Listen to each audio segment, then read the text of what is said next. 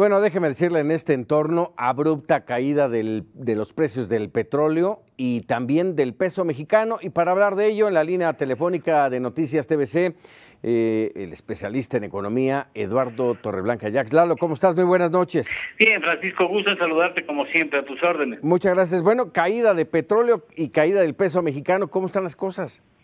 Mira, vamos a empezar con el origen, que es la caída del petróleo. Así es. El pasado viernes la OPEP, que es el cártel de 12 naciones con gran influencia en el mercado petrolero mundial, tuvieron una reunión en Viena en donde demostraron que la OPEP no es más una organización, sino más bien una desorganización, porque mientras que había un planteamiento para tratar de, entre todos ellos y algunos otros productores más, trabajar para la recomposición de los precios internacionales del petróleo, Arabia Saudita hizo imponer su voluntad y determinó que no, que cada quien haga lo que se le venga en gana, de tal manera que la señal que envía el mercado es que pues quien quiere bombear más petróleo lo puede hacer, y todavía se dan el lujo de convocar a la siguiente junta al mes de junio del 2016, o sea, es una señal muy clara de que no les importa si la guerra de precios continúa, porque tratan de tronar a los productores estadounidenses,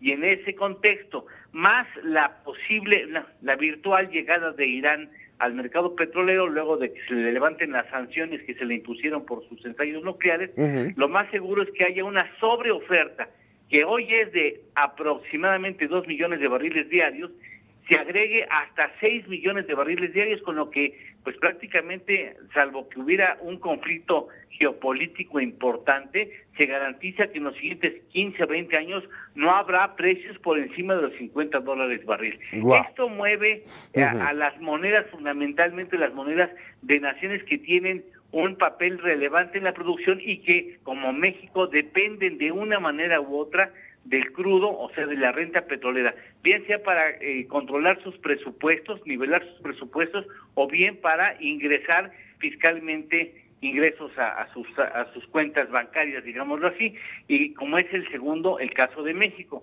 el peso fiscal del petróleo es muy importante, cerca del 40%. Antes éramos una nación dependiente del petróleo en exportaciones, el 75% de las exportaciones eran petróleo, y logramos modificar eso, pero ahora el peso fiscal del petróleo es muy importante, y ahí nos han pillado la mano entre la puerta, y por lo que pues el que baje el petróleo implica complicaciones importantes para el gobierno federal en sus presupuestos. Así es, me llama la atención esto que mencionabas, de lo único que podría cambiar una situación de no elevar, de que no suban los precios en por lo menos 15 años, es una situación, yo lo tomé así, dime si estoy en lo correcto, ¿una guerra?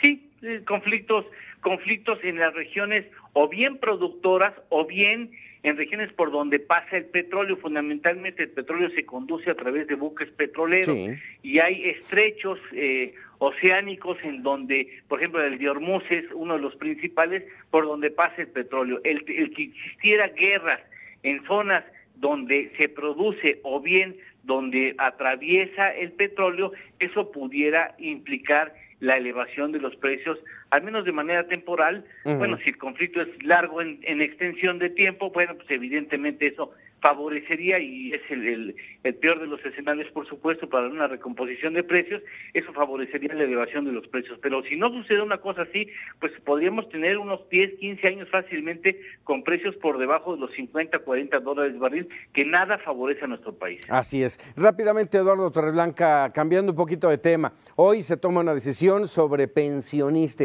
¿bueno o malo? Mira, yo creo que era un mal necesario sin que se llegue a resolver el problema de las pensiones, que no es privativo de México, claro que a lo que nos interesa es a nosotros.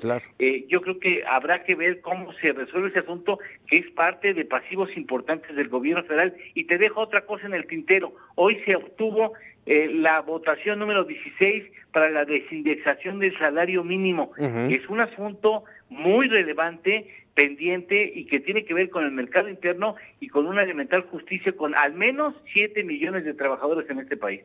Wow, pues importante, ya estaremos platicando de ello por lo pronto. Muchas gracias, Lalo. Al contrario, Paco, como siempre, a tus órdenes. Muchísimas gracias, Eduardo Torreblanca, Jacques, especialista en términos y en temas de economía y de finanzas.